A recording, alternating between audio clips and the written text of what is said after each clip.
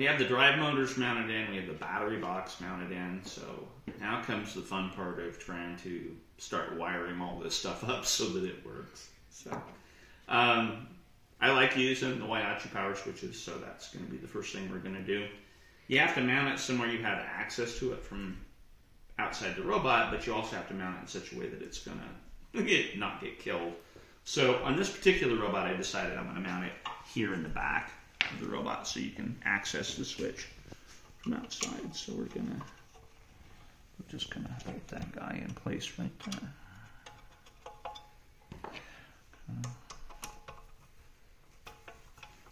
All right, he's good to go. Now the batteries, they're obviously going to slide right in their little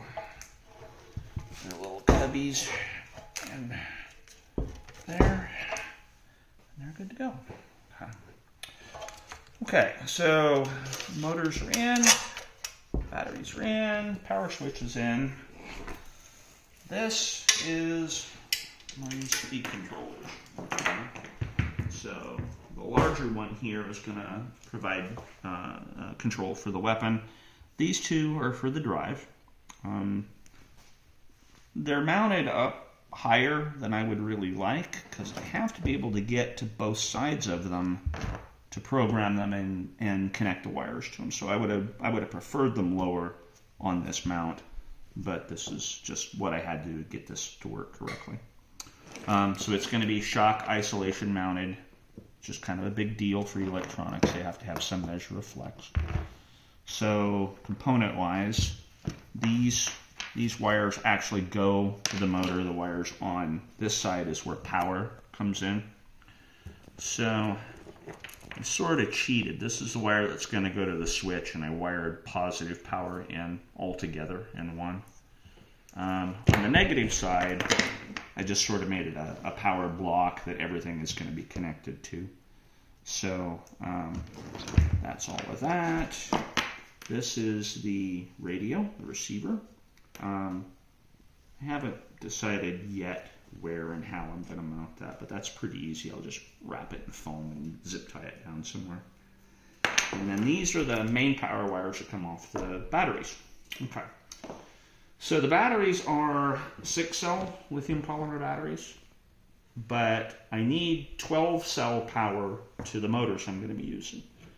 So these batteries are going to be run in series instead of in parallel. So it's going to be, you add them together for 12-cell, and that's why you get this weird little crossover wire between the two. So this wire will go to the switch. This will be power off of the switch to turn everything on. So that's where everything is wired in place. And then these all go to the motors. So let's bolt this guy in place and see how it all works.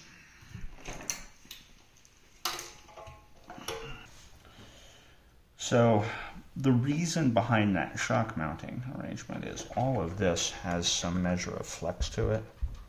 And that really helps the survivability of those electronics. That way they don't take the big shock loads. Output wires on this speed controller, there are 3 of them. There are 3 of them on that go to the motors, so the various different phases, right?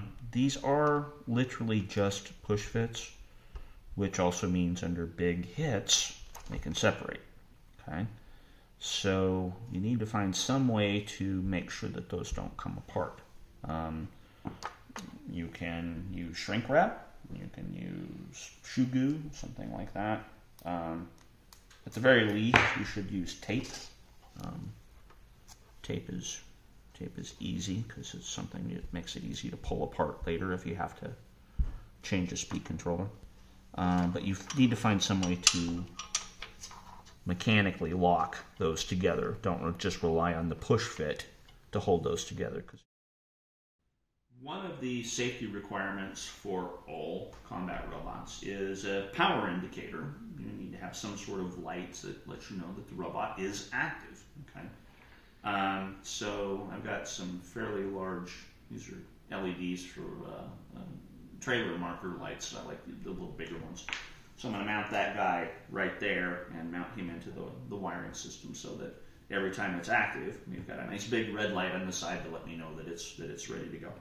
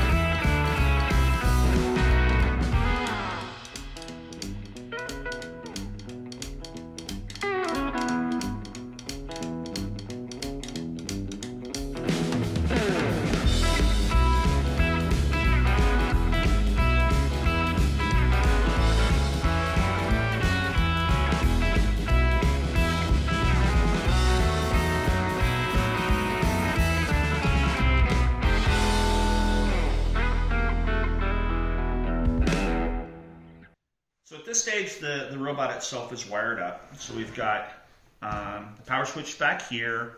So here's the main power coming in from the batteries, main power coming out to the LED and to the speed controllers. Okay.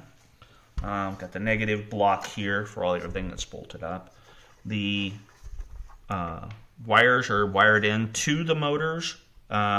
Other than the weapon motor. I don't have the weapon motor in yet. But as far as the drive stuff is set up and whatnot, it looks like a sea of wires, but this will all kind of clean up really good in here. So at this stage, we're actually pretty close to testing some stuff. So the next piece of this puzzle is programming the speed controllers to work with these particular motors. And so there's a little bit of software work to get this set up in a way to work correctly for combat driving. And so that'll be the next piece. We'll be programming this to do what it is I need it to do. So look for that video next. We're going to do some programming on the speed controllers to get them set up. And so that'll be down the road. So keep watching. We got more Mortician videos coming. It's going to be a lot of fun.